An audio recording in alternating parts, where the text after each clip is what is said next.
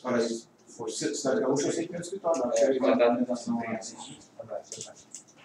Senhores, nós estamos reiniciando a transmissão do certame. Ele disse que houve um probleminha aqui no momento do início da transmissão. Então, só para atualizar os senhores, nós estamos localizados aqui na Copel, na Rua Tempo Maior da Rocha, Neto 896, para a abertura do certame de licitação presencial Copel SGD 180.826/2016. 2018, viu? 2018, desculpe. O objeto da licitação são os serviços de atendimento a consumidores de baixa tensão na Copel, utilizando os recursos disponíveis no sistema Copel com você, conforme detalhado no edital do município de Indianópolis, Paraná, sob regime de empreitada, por preço global mensal. Eu sou o coordenador dessa disputa, Amarildo Martins de Souza, juntamente com a equipe de apoio, o Sérgio e a Carla. Isso. Estamos aqui na presença também do fornecedor, que está acompanhando aqui a abertura e o processo licitatório. Estamos iniciando, a princípio, o início com o cadastramento dos fornecedores e partiremos daqui a pouco para a primeira etapa, que é a abertura do primeiro envelope, o envelope número 1, que é de proposta de preço. Bom. Vamos dar os DMS, Rodrigo. Bom. Agora recebi, eu fiquei no sininho. Agora recebeu.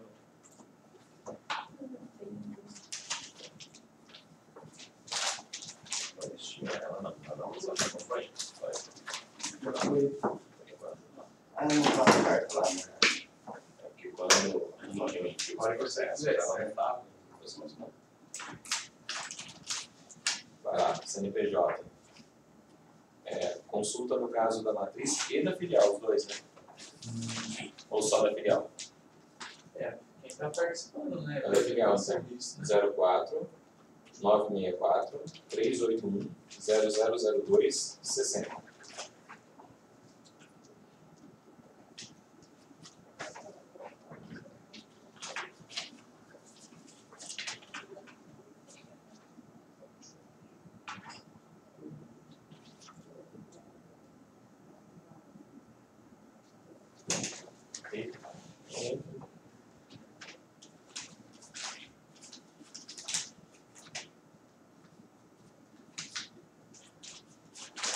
Se bem que como tem algumas certidões que saem no nome da nossa vida, eu acho que vai tirar também. Pode falar. O da matriz também? 04 964 381 0001. Isso, por gentileza. Nós falamos.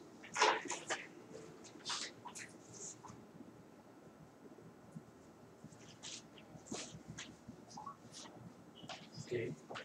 CPF 866 059 769 91.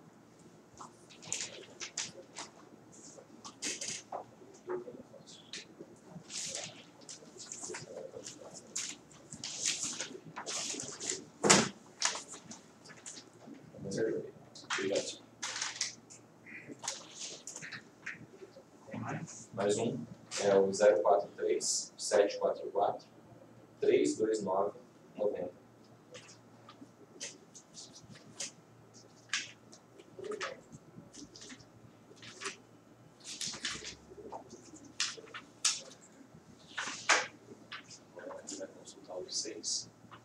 Não, pode pegar o da outra empresa. Do outro não abriu amanhã ainda. Vamos fazer isso aí primeiro. Tá.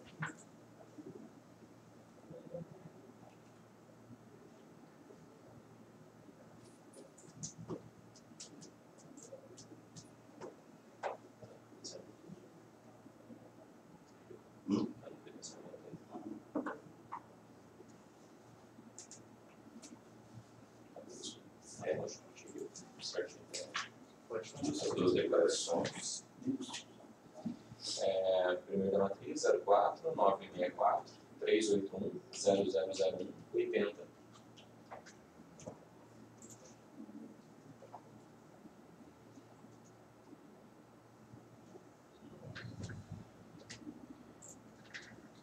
Se entrar com ponto e vírgula, eu não consulto tudo de uma vez. Tem imprimindo tudo lá em cima. Eu vou lá buscar, depois que eu já tinha começado. Já. Ele não consulta tudo, não sei, ele não vez. Não, a gente já tentou uma vez, acho que não deu. Não deu, não. O GMS não dá, né? Não foi 3, né? Daí tem a consulta ali.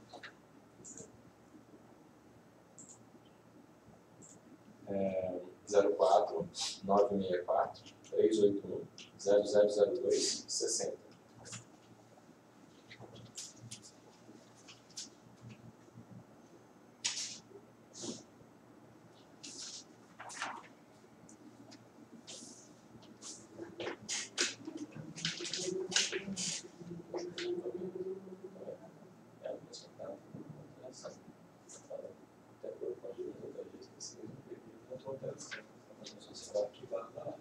Pode ser até que inclusive um bom.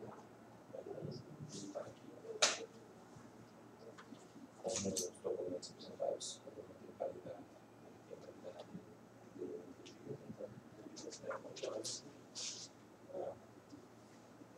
já ouviu que alguma empresa que a duração aqui tem inventado? Tem. Vai ser a Já.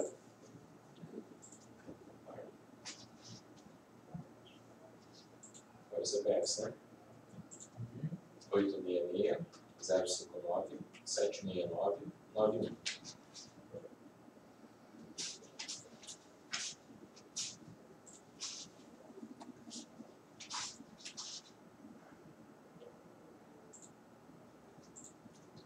Zero 43 744 329 90.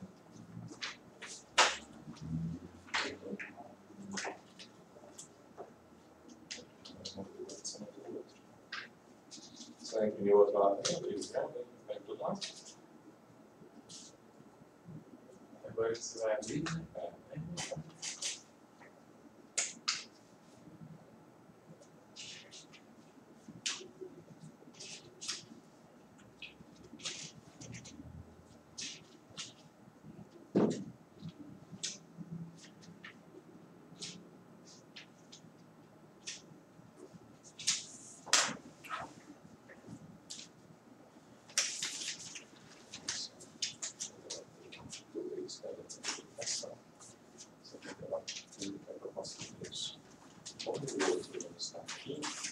Possivelmente, começar a experimentar junto com a proposta. A gente já tem a proposta legal.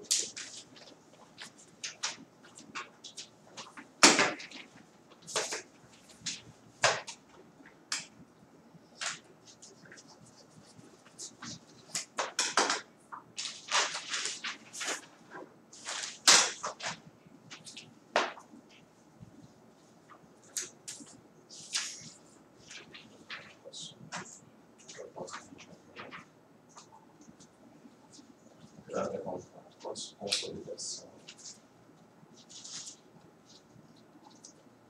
Quem são os? Maria Alexandre.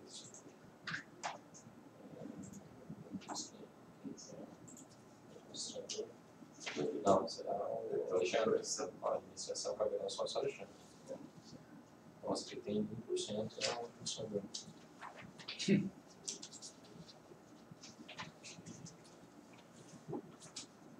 Procuração. Secretário de produção, sócio Alexandre. Esse não por ele. Esse não por ela também. Mas assim, encontrou. Quer passar já o CPF se você não pegou? Tem. Deixa eu chegar na outra porta. Aqui, na certidão da junta. CNPJ 01 139 171 0001 69.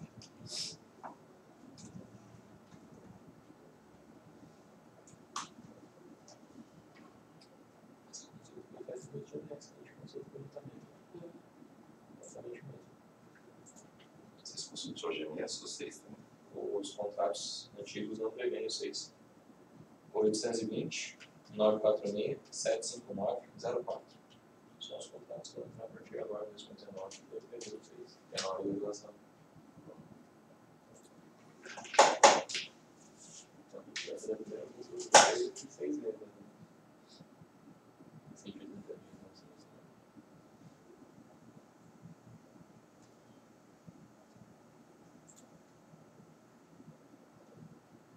Passei para você o 820, né? O CNPJ, né? Você, não, passei para você o CPF 820. Isso. Agora é o outro. 089 321 599 63. São 2 sócios e CNPJ.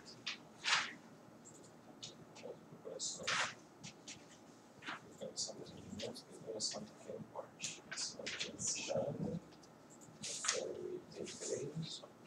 Pode passar direto ao CPF. CPF? Essa copiou o CNPJ? 820 946 759 04.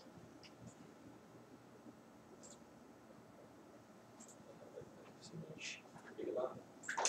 Junta os dois, não sei o outro. 089 321 599 63. O que aconteceu? Procuração. Você viu que mudou o secretário-geral? É só pela licitação. Não, está, tá? Na verdade, Bom, vencida essa etapa de credenciamento, nós partiremos agora para a fase de propostas. então, passou. Tem 2 procurações exatamente com o mesmo item também. Esse aqui também exagerou um pouquinho. Ele mandou a mais? Um pouquinho mais. Vamos deixar tudo junto no processo. Sim, vou deixar para que eu vou colocar na ordem. Né? O secretário fala que ela prefere pecar Pelo excesso, porque falta alguma coisa. Você conhece eles? Não? Não, na verdade nem me interessei pelo nome, não prestei atenção. É a empresa Farmácia Quirola. Conheço. Só cá. Bom, credenciamento aqui tá ok, então tá bem. Tá? Esse aqui é tudo deles. Conta do. Ah, não assinei. Assinei com Você tem que fazer tudo isso. antes do credenciamento. Depois passa tudo. Essa farmácia é uma coisa do saber que depois, né, que é esse é o Evo de ver. Se eles vão fazer no mesmo prédio que eles têm lá, eles não têm espaço para atender. Aí já é outra. A parte técnica É outra história. É assim, a Copel exige a declaração de que ele Tem provém a disponibilidade de espaço. Se ele não tiver a disponibilidade de espaço, esse processo aqui ele vai para homologação ainda. Né? Então, tudo análise técnica em loco, depois essas coisas, o gerente é responsável que faz. Né? Na verdade, não tem como saber isso aí antecipado. Não, porque a gente não existe componentes, né? Você não nem pode fazer isso no sentido de. E na verdade não tem nenhum. Né? Não é exigido um documento técnico que conforme isso também. Não é. Porque a condição de aparelhamento é assim, no momento da execução do serviço. Então, às vezes, o cara pode quebrar a parede lá e fazer um caminho e aumentar em 3 metros. É, eu estou dizendo, aonde é essa farmácia, eu não tem, de repente ele. Então, o cara vai abrir a porta do lado. A gente tem casa de mercado que tá na rua, na sala do lado, tá ligado? Já é por isso que ele não é exigido nesse não. Exatamente. A mesma coisa, vamos supor, quando eu colocar o contato de empresa para a caminhonete, o cara não tem que ter a caminhonete na hora da licitação, não tem que ter na hora da entrega. Mas eles dizem que tem que ter. Na hora da licitação, o cara fala, olha, eu vou ter, vai ficar tranquilo. Não temos outras propostas. Chegar para lançar aí as propostas. Liga boa. Que é esse aqui? Esse é uma farmácia. Esse é dele. Se eu comprar, né?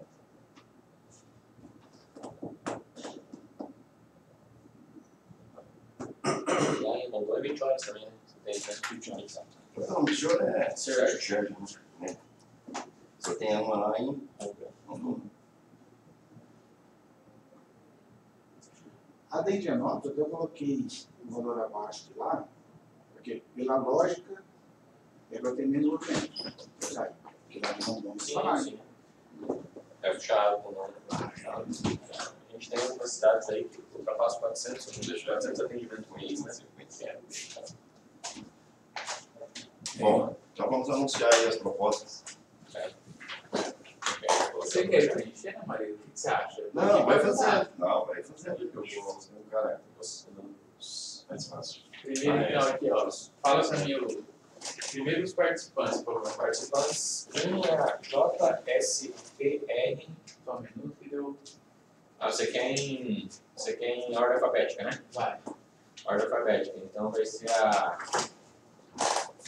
Ordem do documento. Tá? Garcia e Vicente LTDA.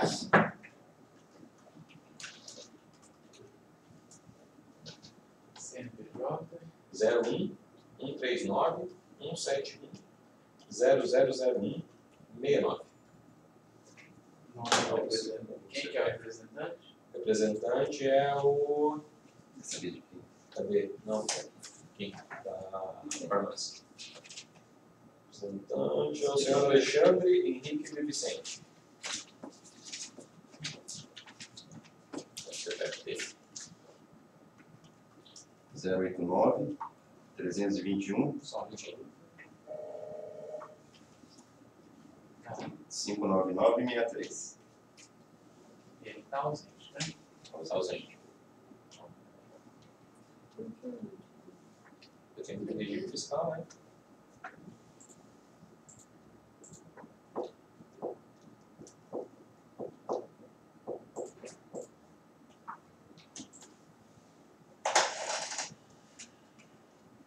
Tá, outro. Outro é o JSPR. Como é? JSPR. Informática e Serviços LTDA. E comercial. Queria estilizar. Acho que só no Brasil tem esse negócio, né?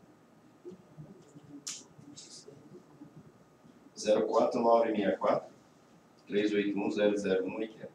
Não, 00260. Esse aí é Ah, essa aqui é na matriz, né? É, 04964 381 00260. O nome do nosso amigo. Sérgio Giacomini. Giacomini. Giacomini. Assim? Isso. 866 059 76991.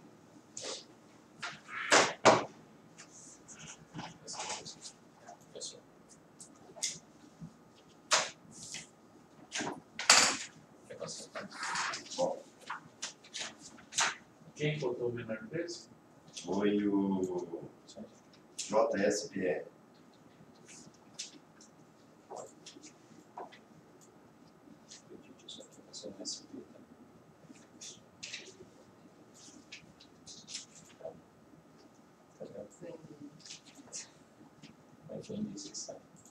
E já tem cadastro, né? Não sei se fez CRC? Ainda não. Mas Não. vai dar um CNPJ Não fez. Não, na verdade, assim, está até em fase terminal aí o da matriz, mas tem que fazer da filial depois. Como é que faz a letra?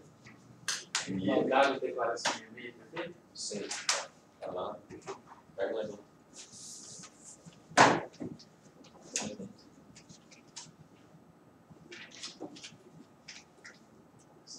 Declaração de microempresa.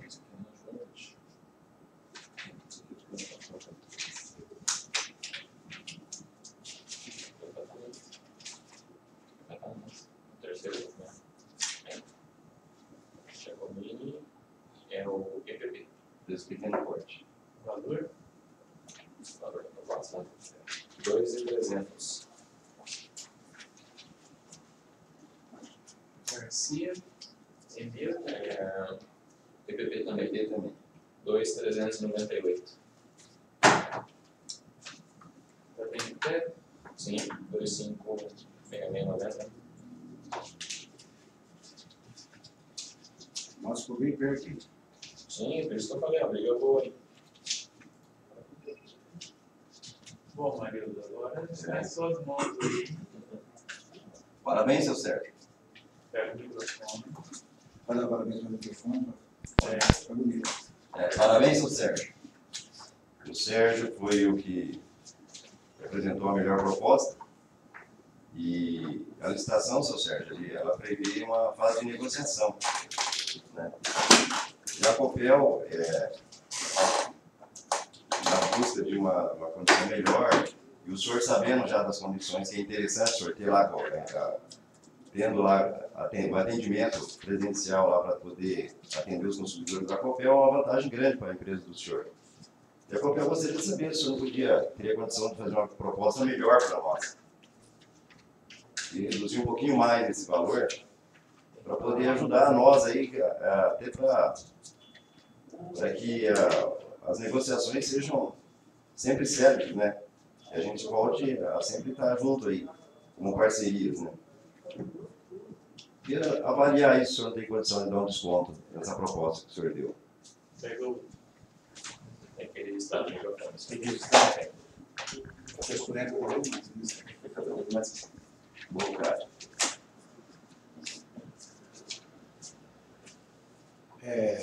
Em solicitação ao vosso pedido, como nós já fazemos parte do grupo, já trabalhamos com uma outra empresa, não é uma redução significativa, mas baixamos aí para 2.250, que fecha pelo menos R$50 de desconto. Ok? Ótimo. Muito obrigado, seu Sérgio.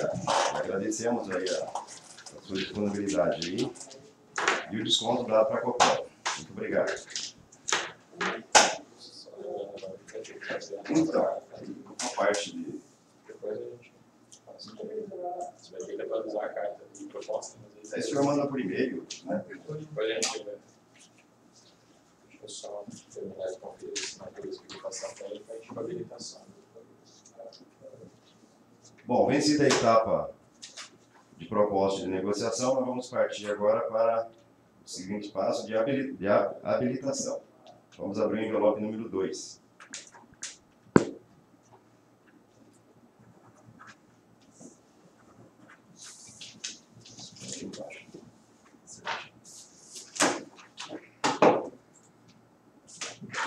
Nossa, peraí, acho habilitação também.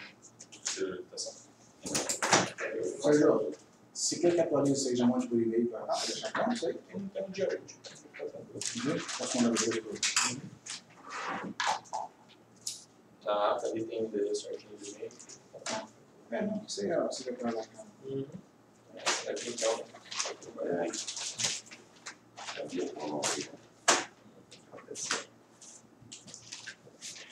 Só para fazer uma pergunta fora da licitação, mas eu tenho um documento que eu sempre entrego lá em Cianorte, que são os sinais fiscais. Isso vem para cá?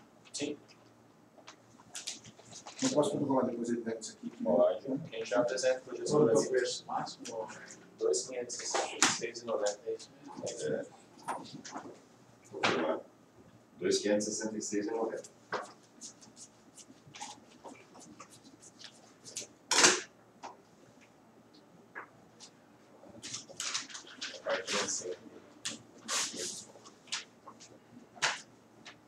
Mais uma Mas vez, ele tem um número lá, só mandar por descontado. mais uma vez, contrato social. Agora vai sobrar bonito, Zé. E certificado de condição de microempreendedor.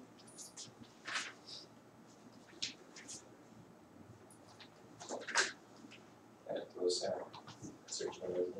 Isso. Tá. Beleza.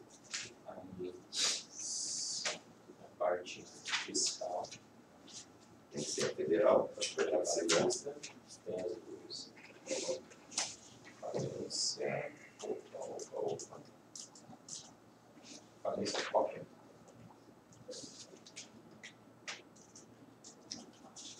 Mas acho que Tá fazendo esse tal original aqui, viu, Sérgio?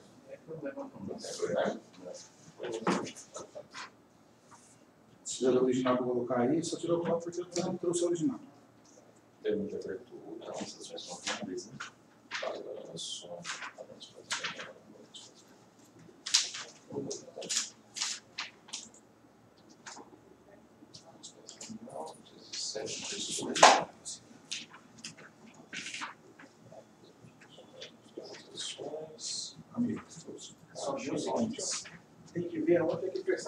para oi aí. Se for Curitiba, é Curitiba. Se for Rio de Janeiro, é Rio de Janeiro.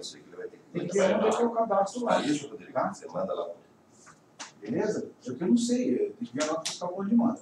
É o primeiro que está mandando, eu não sei se é Curitiba, não sei se é Rio de Janeiro. A sede da oi é Rio de Janeiro, vai ver com ele lá primeiro, tá? Faz aqui dentro. Só. Eu vou anunciar, viu?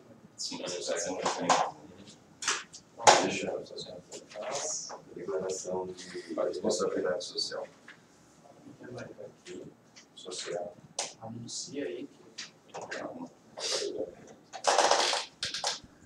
Bom, feita a análise da documentação de habilitação, nós precisamos encaminhar a documentação para a nossa equipe em Curitiba para análise do balanço, para ver da habilitação dele para a execução da atividade. Então, vai ser um documento datado, o Rodrigo vai digitalizar e encaminhar a nossa equipe para análise de balanço em Curitiba. Enquanto isso, a gente vai consultar os seus. Você passa a vez, tem que pegar o chocolate. Vai lá. Pega. Só levantar lá. Documentos para não tem necessidade. Mas a gente deixa no fundo do processo. Então, comprovando a situação da empresa, no caso de uma pessoa que também comprovando Federal. da federal. Federal é só da matriz, né? É, não tem da 04 964 381 0001 80. Data da emissão: dia 11/12/2018, às 15 horas, 1 minuto e 37 segundos. O código dela é o 89C8 4DDF 4106 EF20. É uma negativa.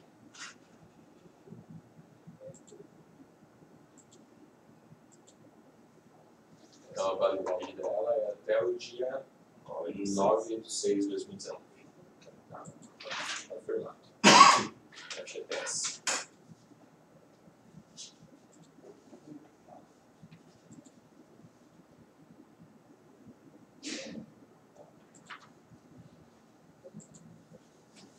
Consegue dar uma olhada na caixa? Não. Isso foi 0260. Já. Falou com ele lá? Já. Na verdade, isso aí já foi protocolado 2 vezes a alteração, mas é que a caixa das mãos. Aqui é na caixa. É. 04 964 381 0001 80.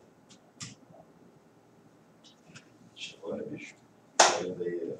P7KWN.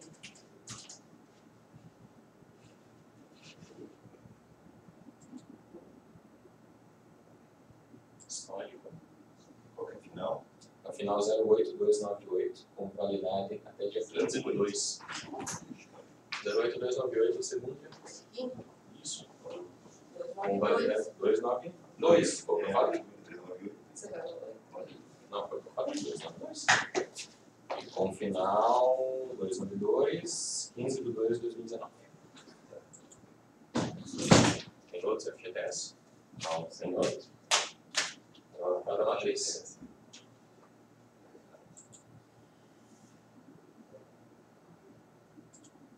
Qual que é? 04 964 381 0002 60. 02 60. N6 I. I. U 4.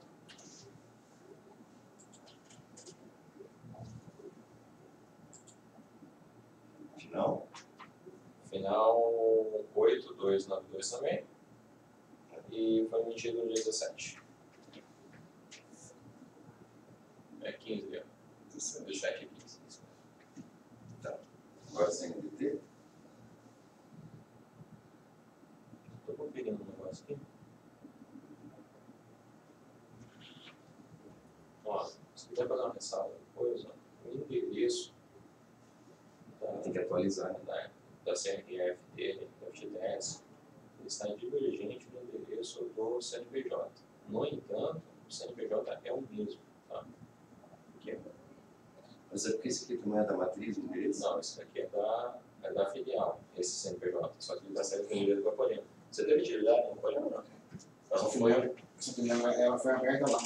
Então ela não foi transferida somente na Caixa. Porque Na verdade, assim, a Caixa antes não fazia as coisas se falando. Agora nem o protocolo estão fazendo mais. Porque ele foi protocolado 2 vezes. aqui já está alterado. Esse aqui, Ivan, a gente cunhado. Acho que não. Agora o CNPJ, se tivesse dado algum problema, então a gente consultava ali para emitir.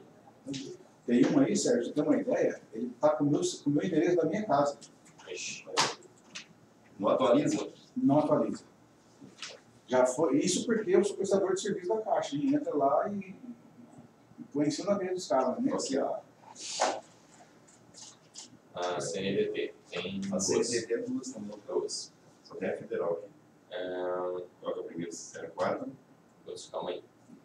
964 381 0001 80. Número? O número dela é a 166 171 744 2019.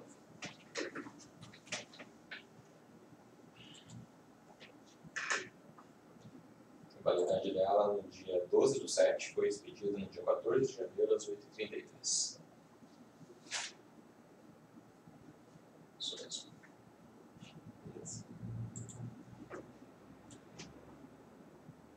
Validade da certidão. CNPJ 04 964 381 0002 60. Você viu que essa daí, Sérgio, ela já sai lá no corpo matriz e filiais? Sim. É que desse, como ela consta os dois CNPJs, né? Teoricamente, não consta. Número? 166 171 692 2019.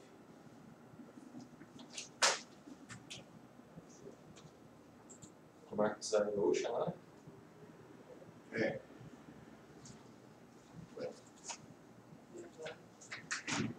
CNPJ inválido.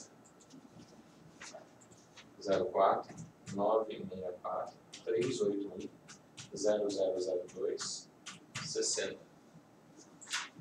O número dela 166 171 692 2019.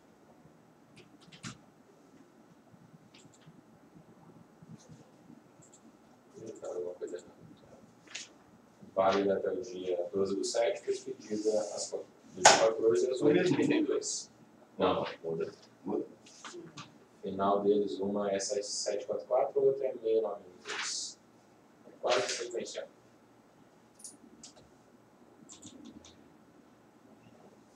Aqui nós temos as duas certidões com os dois CNPJs. Um com final 00260, outra 00180, a de 80 de Rondon, que é a matriz, e a de 60 é da Ruiva aí. Falência, concordata, recuperação judicial e extrajudicial. Beleza. Aí, aquela declaração de ambiental. Hoje não posso tirar da sequência, porque ele numerou. Depois eu tenho que voltar. Declaração de responsabilidade social e ambiental, JS informática, tal, CNPJ tal. Tem que estudar as duas. Está assinada, 80 e no final 60. O mesmo documento. E a indicação da instalação, da filial, da disponibilidade pessoal tal. Não comercializa, disponibilidade aos empregados, para usar a é mesmo. E os outros documentos aqui eles não são relevantes para o processo. Beleza, agora deixa eu botar esse negócio na ordem aqui. Vamos aguardar o Rodrigo agora para fazer lá. Consulta.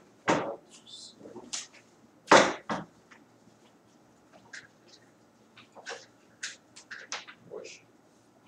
Cadê os 6? Não é a proposta? Não, Isso aqui, ó. não.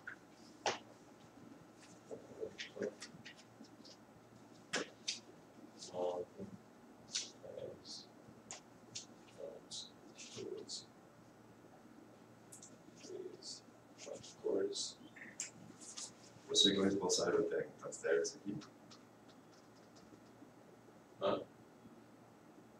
Se está aqui contestou o proponente, sim. É a área centro. Portanto, o proponente 6.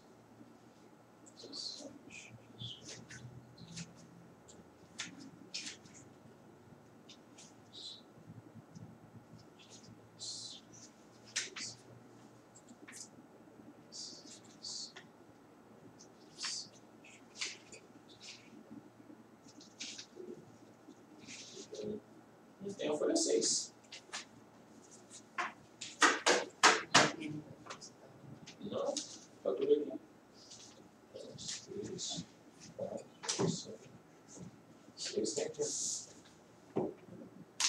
Essas coisas só na minha aparece de volta. É que ele colocou a impressão que é 5/6, tá vendo? Tá certinho, certo. Também aqui, ó, só para lembrar você, ó, o coordenador disputa o posicionamento pela habilitação.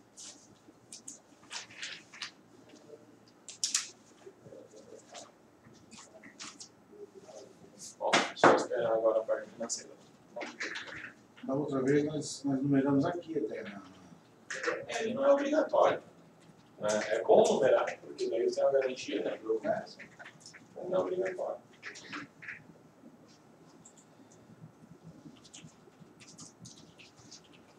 Só assim que ele está fazendo, Sérgio? Sim. Negrito? Não, né? Eu não lembro. Acho que não lembro. Formatação. Vamos começar a assistir esse negócio aqui. Hoje não tem negrito o tamanho. Não lembro. Boa, cara.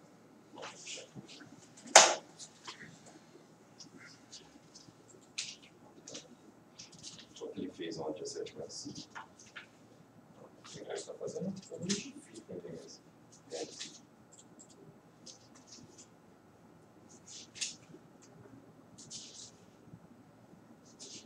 Sérgio.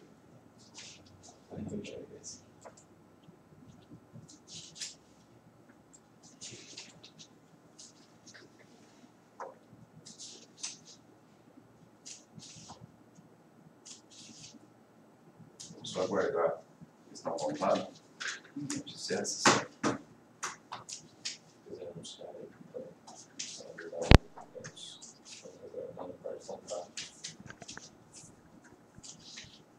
Feita a análise da terceira etapa, que é a habilitação do proponente, analisados os documentos, estamos aguardando o retorno da análise do balanço para finalizar a licitação.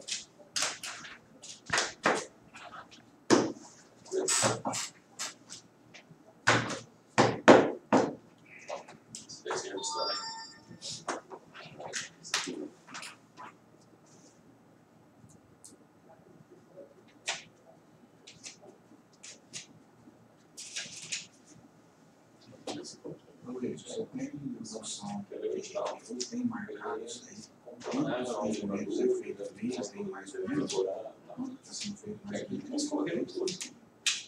Aparentemente tranquilo. Ontem já tem uns bolos, né? Mas assim, a balança tem que ir até ali tá.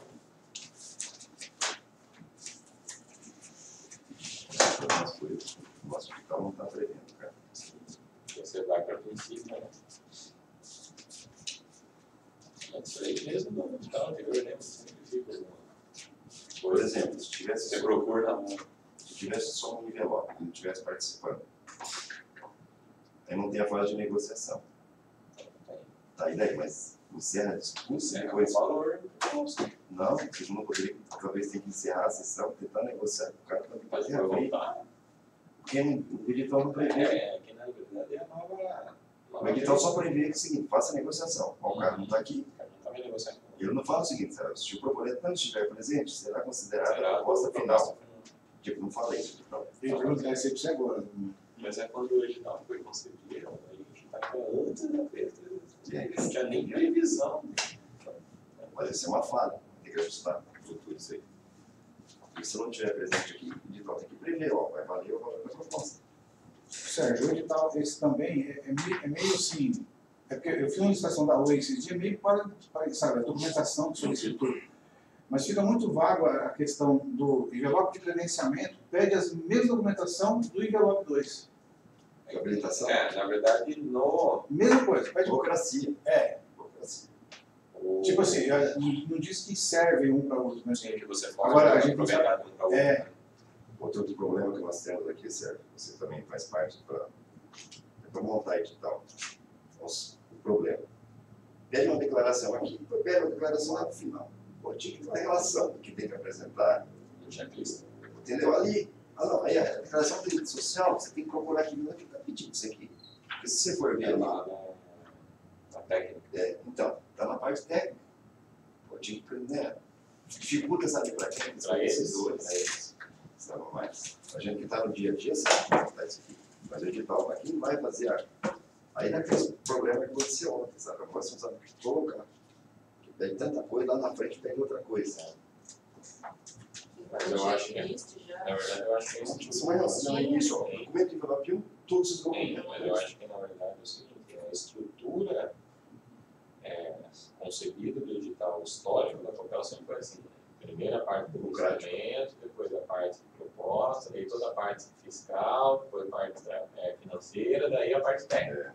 Então, ao invés de colocar assim, no envelope 2, vai ter tudo isso daqui, e daí depois lá na frente fazer a detalhamento de cada um. Vai lá, detalha declaração por declaração, documento por documento durante o edital. No meio? No meio, sim.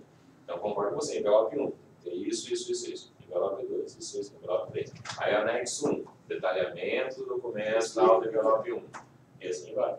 Ficaria mais simples, né? Mais fácil. Pra você ter uma ideia, essa visto e numeração está escrito numa linhazinha lá no final de tudo. Você não consegue mais nem ler e tal. Entendeu? Ele sugere que você numere. O contador faz uma sugestão, né? O contador faz assim, ele lê a primeira página, ele lê a segunda, aí a quarta ele já bate o olho, a quinta ele já faz, isso aqui não precisa. Entendeu? Você acha que ele vai ler as 40 páginas? Mas ele nem é amarrado. Esse Rodrigo vai mandar por nem é amarrado. A gente teve no passado já situações de você perder a licitação por causa de uma declaração. Você não conseguia, assim, era o único proponente que você não conseguia nem salvar o certame, porque daí você tem que abrir de novo, não tinha como. Ó, uma situação que inviabiliza se o cara não apresentar, se você mandou pelo aprovação, porque ele é daí eu vou abrir os outros aqui, daí eu acesso por aqui. tem algumas situações que você consegue. Tem alguns erros assim que o edital prevê que você consegue ajustar. Ajustar não, conceder que ele faça a correção. Beleza, estamos aguardando isso. Mas aqui, tudo beleza. A de responsabilidade social mesmo, não está. Joia. E para você ver, dá a impressão que essa responsabilidade social é um documento. É que na verdade é o seguinte, ele vai resultar depois numa cláusula de uns 20 ou 25 itens, que é a cláusula de responsabilidade social do contrato. Então, se a empresa não se autodeclara daquela forma, depois ela não pode assinar. Sérgio, eu pedi o menino que atende lá no Dom, ele falou o seguinte, sem contar as segundas vias e coletas e atendimento que não são realmente, sabe, que não gera nada no sistema, mas atende lá só o que gera no sistema, porque é só registro o que gera realmente, o que gera o protocolo. De 150 a 200 só desse aí. Você fala no mês ou semana? Esse aqui eu gerou na última semana agora. Na última semana era a faixa de 600 atendimentos mês, 600 atendimentos mês. Eu te falei que assim, eu não tenho ideia de Indianópolis, porque a gente atende muita gente de Indianópolis lá já, sabe? Provavelmente que se atende lá, né? Então, a gente tem o inventário de atendimento do ano passado, desse ano não tem. Mas, normalmente, os locais em que superam 400 atendimentos mês, o fluxo já é e lá está melhor? Você pegou esse preço melhor aqui em Indianópolis ou lá? Não lembro. Não, Rondon ficou 2.500. Rondon ficou 2.500. Só que assim, até teve esse final de ano agora, ligaram lá de Camorão, da agência de Camorão, para ver, porque tinha um reajuste, eles pediram se podia deixar no mesmo. Essa negociação que foi feita, aí eu autorizei e ficou na mesma coisa. Disse que tinha um reajuste que era previsto, mas eles poderiam negociar e manter o preço para não ter essa alteração. Então foi feito. É que na verdade é assim, Sérgio, quando a gente vai fazer esse contrato que está pegando, por exemplo, se der tudo certo ali a parte fiscal não, financeira, ele tem a possibilidade de ser estendido até 5 anos. Sim. Igual o demandou. O primeiro, o primeiro mais 4. Ocorre que, para que nós possamos justificar um aditamento, ele tem que ser comprovadamente viável em questão econômica para a Copel. Então, hoje, os custos de uma licitação eles são baixos, porque a nova lei tirou várias publicações que tinham antes. Antes você tinha muito custo de publicação, agora não tem. Então, se eu for pegar hoje um processo de licitação, dependendo do valor que você joga no contrato, às vezes é mais vantajoso para a Copel abrir outra licitação do que fazer o aditamento. Por isso que daí o gestor entra em contato com esses casos que estão muito próximos ao limite para fazer essa negociação. Se a empresa consegue a renovação sem nenhum desconto, se aquele valor foi vantajoso lá atrás, não continua sendo vantajoso. Mas também foi uma negociação bem simples, foi feito o telefone, aí ele me passou um modelo lá, só de solicitando, eu autorizei e não teve muito... Depois de encerrar, a gente conversa com essas pessoas. Porque, na verdade, é o seguinte, se não for concedido esse desconto no aditamento, você não tem daí essa viabilidade. Agora, lá em Indianópolis, atende 2 cidades, né? 2 cidades não, 2. Aqui atende Indianópolis e São Manuel também, que é bem pertinho lá. São Manuel é pequenininho também. Mas as 2 lá nem dá o atendimento de... Não. Ó, a gente tem um na Oeste, Terra Roxa, ali das divisas do Bahia, não sei se vocês sabem. É um dos maiores números de atendimentos que tem na região. Porque é uma cidade isolada das outras, não tem nada próximo. Você deu uma ideia? Se não me engano, na época eram 760 atendimentos por mês. Ó, hoje em Rondon, eu não sei como é que é o atendimento lá em Guaporema, sabe? Também é próximo dali. Mas lá em Guaporema atende muita gente de Rondon de Guaporema. Eu não sei lá como é que é o atendimento lá, se não é diário, não é 20 horas, não sei como é que funciona lá. Sinceramente, não sei. E agora, quando eu tenho muitas cidades um pouco maiores, né? Por exemplo, Castro, já está entrando em estação. Piraí do Sul, aqui lugar da cidade, um pouco na região da CSR. Endereço é centro, né? Conseguiu abrir? Não, ele disse que ia mandar, né?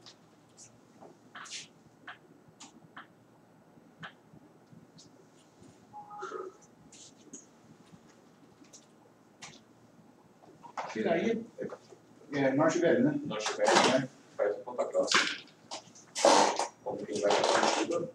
Olha, eu já descobri, ó, isso aqui que estraga o áudio, ó. Esse pode ser. Em Curitiba, Ponta Grossa, ao invés de pegar a direita, você sai por baixo da esquerda. Depois Piraí, depois Piraí, depois a cidade conhecida. Jaguari, pode dizer que não conhece. Não, mas tinha uma moça que é de lá. Ele disse que tem aqui que você mandou cena, Marildo. Tá sem código fornecedor. Não, mandei já, eu já mandei, solicitei. Aí, ó, eu já vi antes consultar. Deixa eu ver aqui. Análise da balança abaixo, né? Não, 12. Que é da nossa amiga lá, ó. Da menina lá. Ela cadastrou agora, o setor fornecedor lá.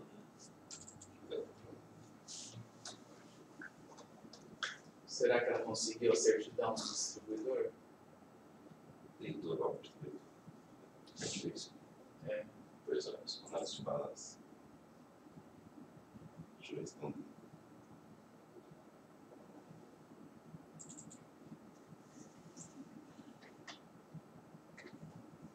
Mesmo, né? Não sei, não tem nada dele para baixo. Tá mentira. Fazer ela assim. Você mandou hoje.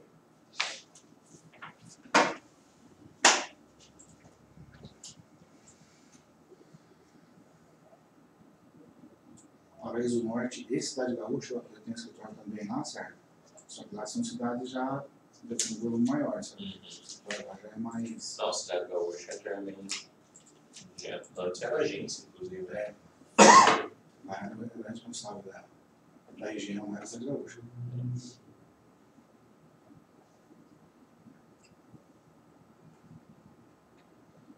GCBG. Carezinho, gente.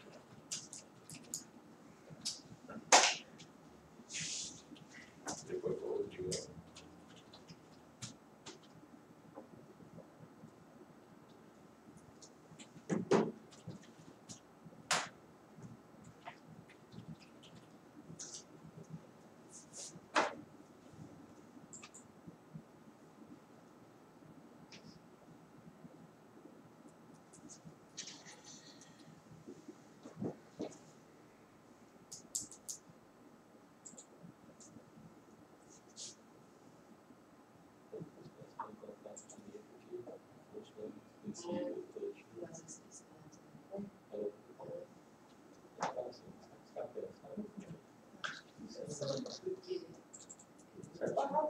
Se não for isso.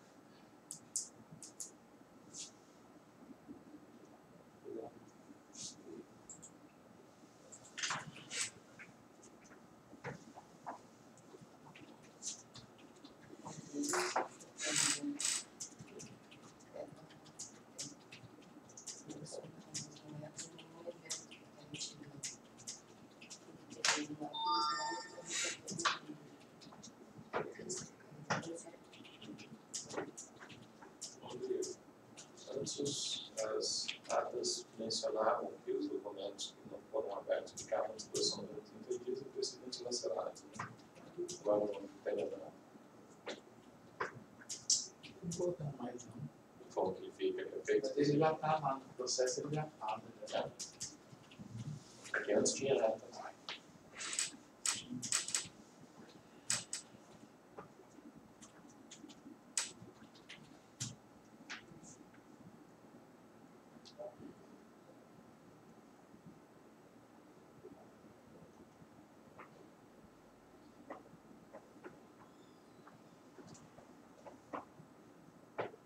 É o mundo do nato também. Ah, o mundo do nato também.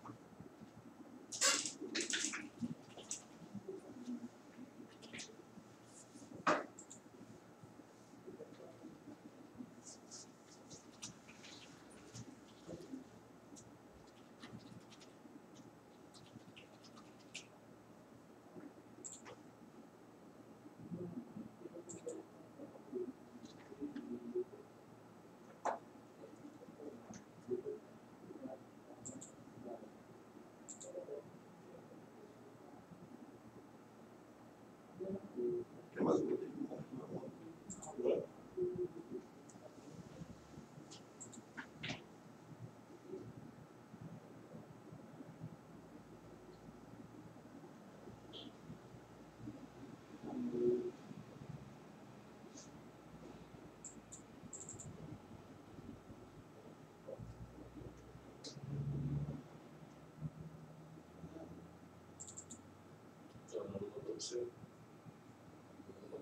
Não, eu não mandou, porque essa aqui é nossa, sabe?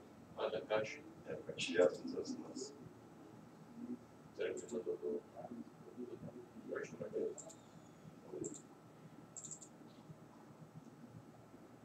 Acho que mandou pra mim.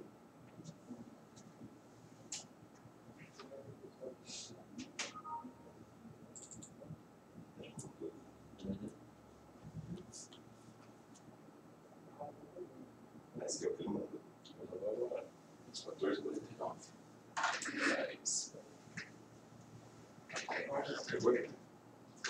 Liga lá pro Raimundo Nonato. Raimundo Nonato. Manda parceiro.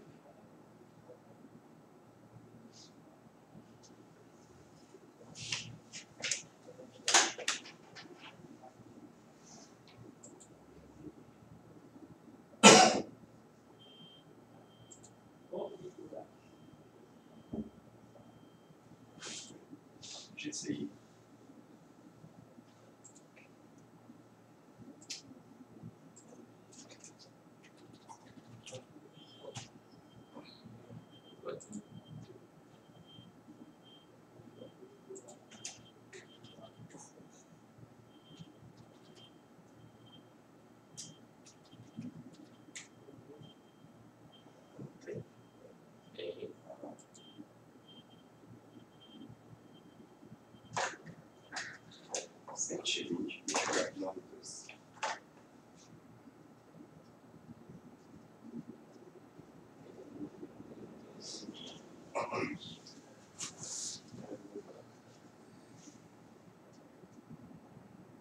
Oi, Raimundo. Tudo bom? Recebi uma solicitação aí do Rodrigo, uma análise de balanço. Tá fazendo? Ou já mandou? Ah, beleza. Eu não recebi. Manda para todo mundo aí.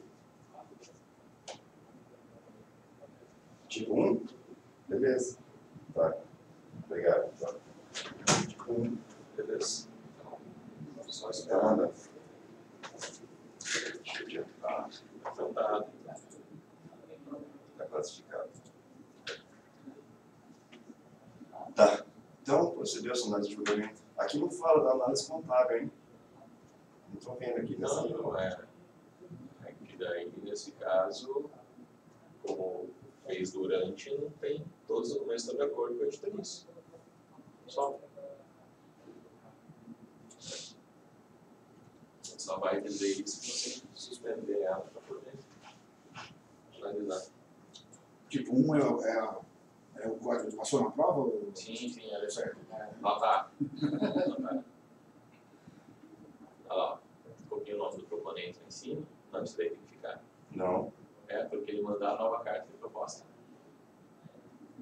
Lembra que eu Ah, falei é isso? verdade. Copia CJSN. Aí, EPP até o EPP. Isso. Joga em cima ali e muda para verdade.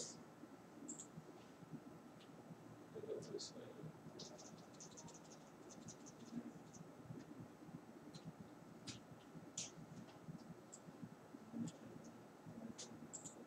Não desculpa, você não faz muito isso. Deixa eu plantear a palavra. Tem alguma coisa para colocar em ata? Certo? Não. Se quiser passar. Vamos passar aqui, né? É que na verdade é esperar o balanço. Tem que assim, não. Não, mas aí passa só no balanço. Foi no final mesmo, né? No final. Isso foi na frente. Isso. Aí eu... Tá o dia, esse que tá listado. Revista? É, revista. Agora esse envelope que a gente não ele está colocando no texto. Passou. Já falei com o Raimundo lá.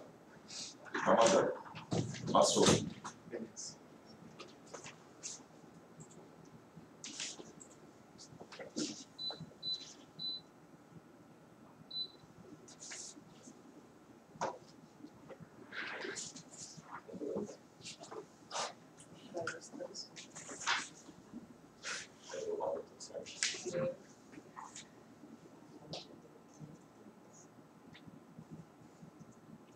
Então aqui. Sérgio, essa pergunta. Estava listado aqui que não é cópia, não precisa listar novamente, né? Eu tenho que ter 2 vistos, porque eu vi e revi. Isso aí. Porque Isso, ali diz que Tem que listar todos os documentos. concedeu proponentes e vistas do processo. É porque tem uns contratos da UE que a gente tem que, mesmo que está listado, tem que listar de novo, porque Também. é um visto para não sei o quê e outro visto para não sei o quê. Para dizer que você teve acesso ao Isso que você documento. mandou, tudo isso que você teve É presente. isso, acho que é isso.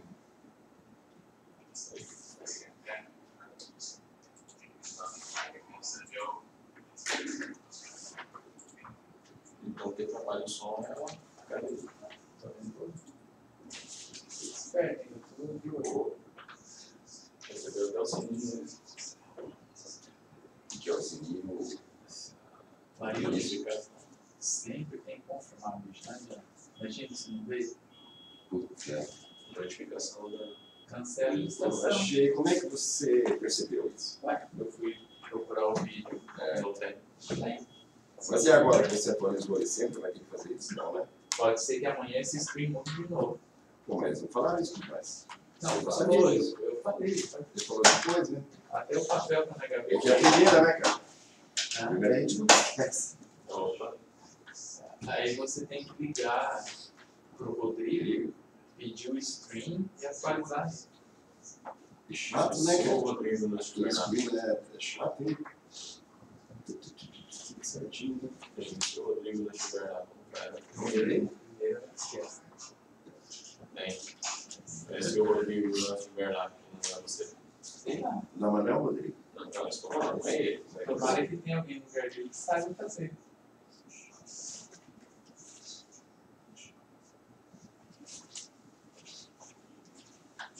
O Lula que tinha que ter alguma forma para que ele entra no site da Copel, né? Como não está. Aqui tem uma tarja preta. Essa tarja preta aqui, Maria, aparece no vídeo aí, ó. Parece uma tarja laranja, que é o fundo da Copel. Será que dá para aumentar a tela? Isso. Se eu fizer, ó, tem um... Não, mas não é. Eu pego o registro, trava tudo. Eu vou dar um like. Você conseguiu desconto aí com o fornecedor, né? Então merece um like. É só like. Pressão psicológica, tem que colocar aí. Olha, já é nosso parceiro comercial. Aqui, ó, bate-papo.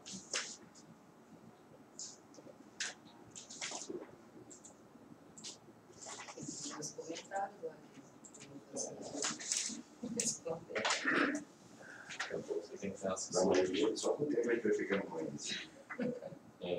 Uma assessoria Só para cuidar. de interface. Agora sim, a Copel coloca nós nessa questão. Tem que negociar, tem que fazer um curso, negociador, não sei o que, ele vai preparar. Dependendo. Eu sei, tem que falar uma outra palavra, né? Não. Tem que ter. Nem falo que dependendo dos fornecedores, não consegue. Normal. Agora os pregões eletrônicos sempre que é negociar. Não, já tem. A característica é o sistema do banco deles. No pregão mesmo, Não, depois que negocia o saiu, telefone aqui, ó. negocia ainda. Aí eu não sei Tem uma o palavra prego. final, se O nosso pregoeiro é o Rodrigo. nas prefeituras estão assim agora. Você finaliza e depois vai negociando. Então, Não, o Rodrigo mandou pelo dedo.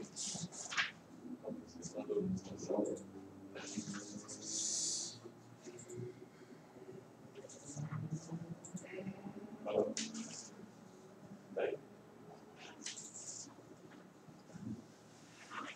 Vou 4 minutos atrás. No 23 aqui que eu pego.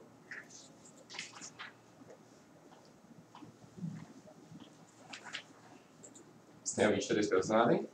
Tinha aqui, vamos ver se isso aqui ainda. Tem sim.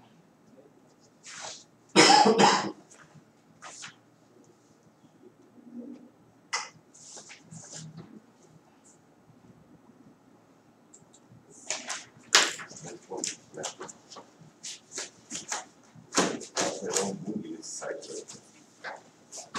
Aí, informado da Copel. Né? Isso tudo fica assim. Devagar. Rodrigo. Ó,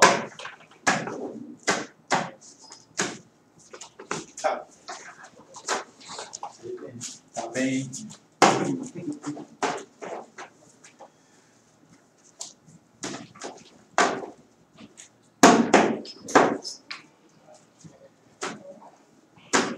Tá melhor do que um amigo meu lá de Rondônia.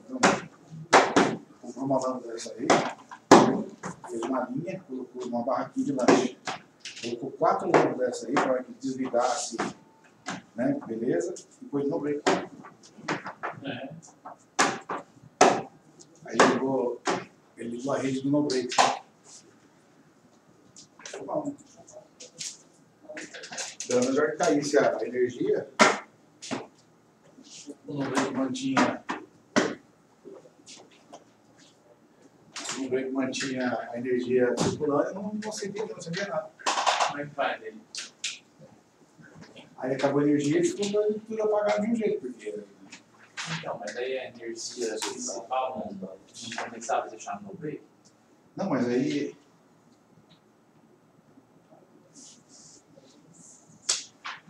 Aí que tá. Ele pegou a energia principal, alimentou o no-break. E o no-break alimentou as lâmpadas De emergência. de emergência. Aí sempre tem energia. Aí o dia que acabou a energia, ela ficou apagada. Não, mas ele poderia ter colocado no break na iluminação. Lógico. Principal. Mas não, na verdade, se o intuito dele era aquele que o Sérgio postou ali, não fez, né? Caiu a energia e continuar, né? Ata da sessão pública da licitação presencial. Dependência Copel Distribuição S.A., Copel Superintendência de Gestão Empresarial da Distribuição, SGD Paraná. Licitação presencial Copel DIS, número SGD 180826/2018.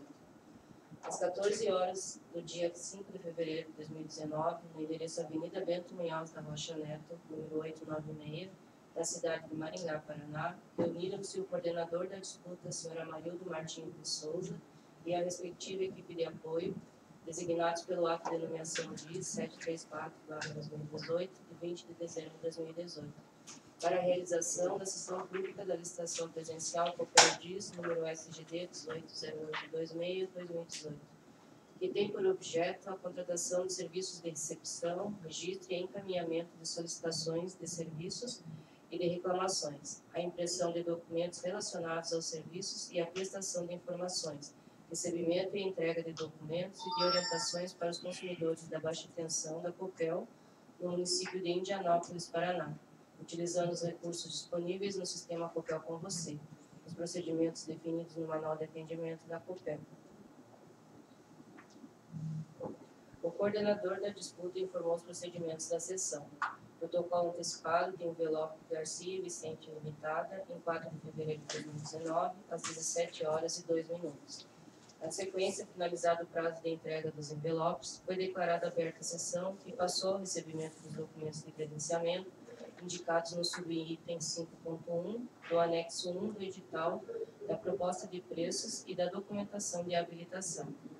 Durante a análise dos documentos de credenciamento, conforme item 5.1 das condições gerais da licitação presencial, moda de disputa fechada, procedeu-se ao disposto do decreto estadual número 5.980/2009 e, conforme documentos anexos, foram realizadas as consultas no sítio gmsparaná.br,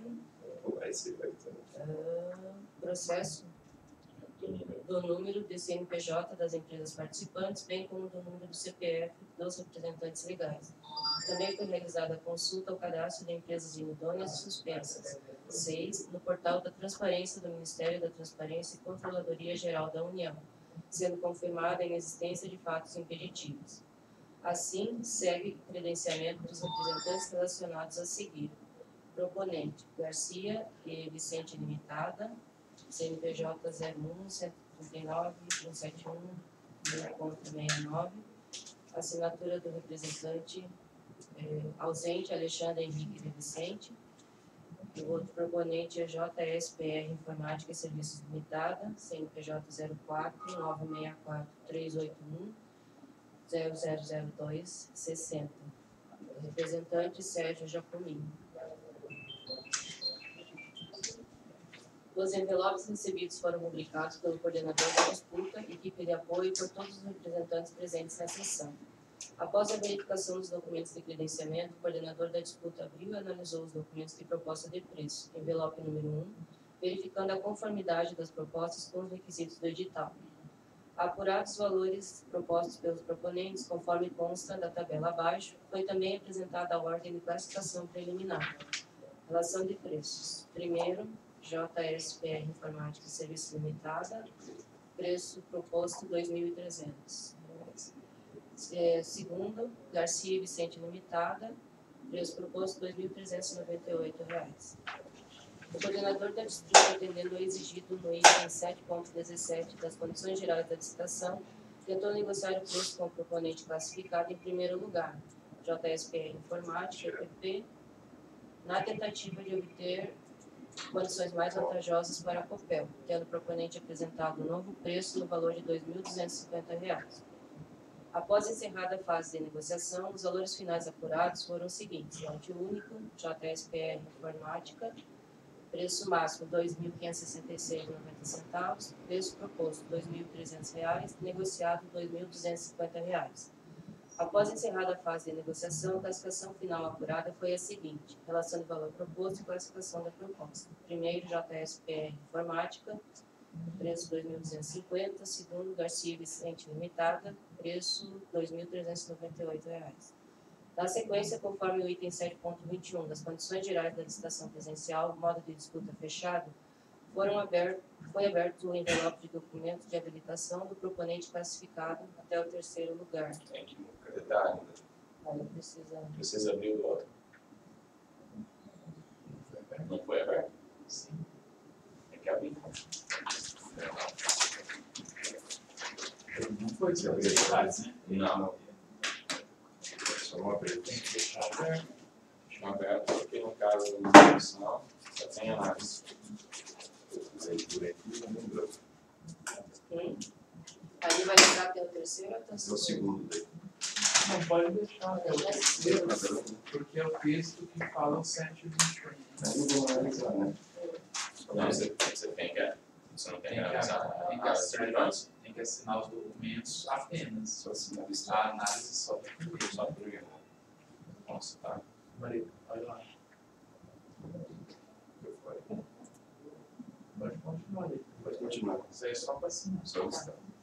Procedeu-se a análise e julgamento da documentação do proponente classificado em primeiro lugar, JSPR Informática EPP, conforme disposto no item 7.22 das condições gerais da licitação presencial, modo de disputa fechado, e foi constatado que todos os documentos estavam de acordo com as exigências editalícias.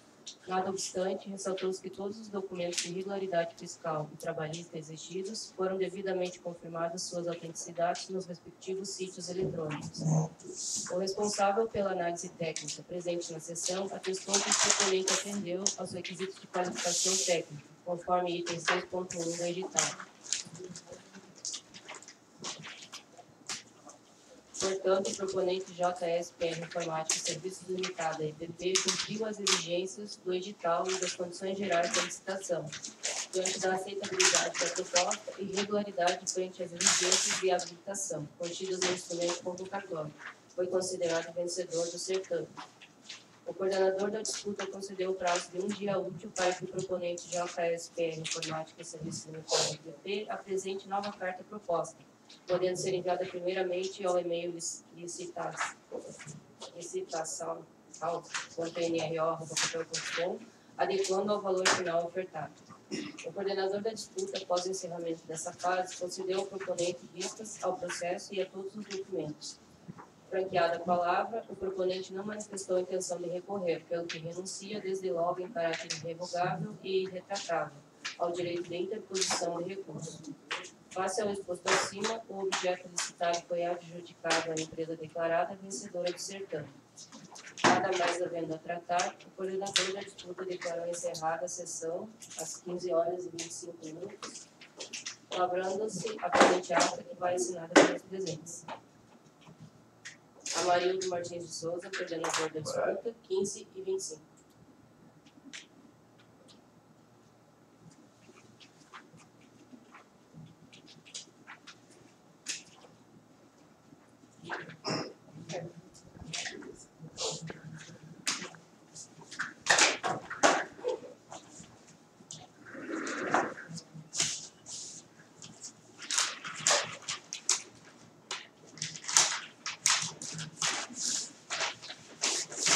Nós estamos complementando o visto da documentação da segunda colocada para poder encerrar o certame.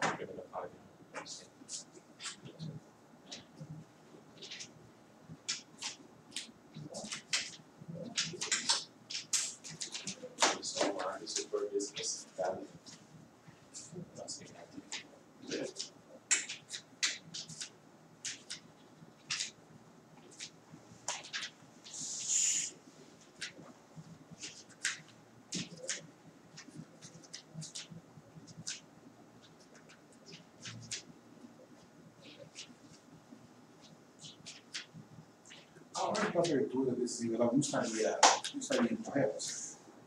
Habilitação para proposta? É. Não, o edital fica dessa forma. Não. Quando ele está assim, mas. Você até vai inabilitar primeiro. Pela lógica, tipo assim, Habilitar ou inabilitar para depois fazer proposta. Mas sim, esse é o meu achismo, né? Tem. Que não vai adiantar nada o cara ganhar se a documentação dele está errada.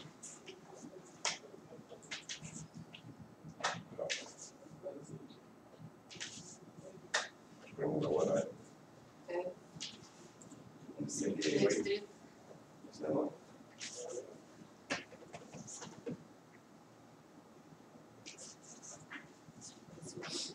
Podia ser digital. Só o visto da mas também. A gente vai dar tudo lá. Faltou um visto melhor.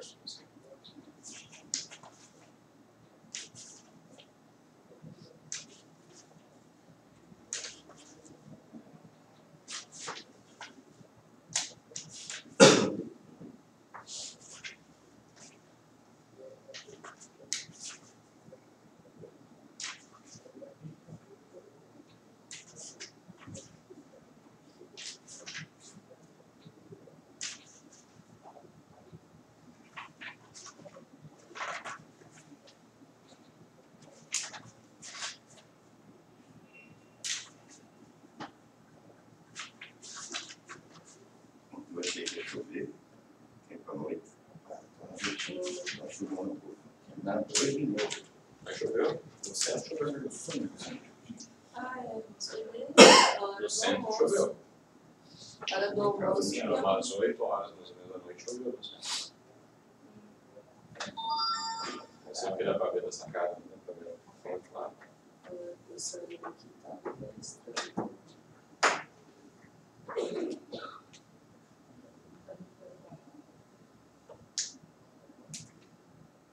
Vamos passar aí no primeiro item também. Do balanço.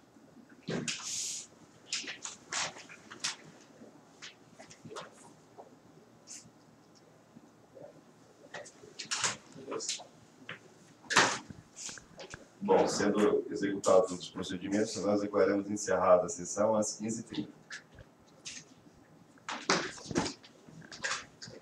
E tenho dito. Parar a transmissão. E tenho dito.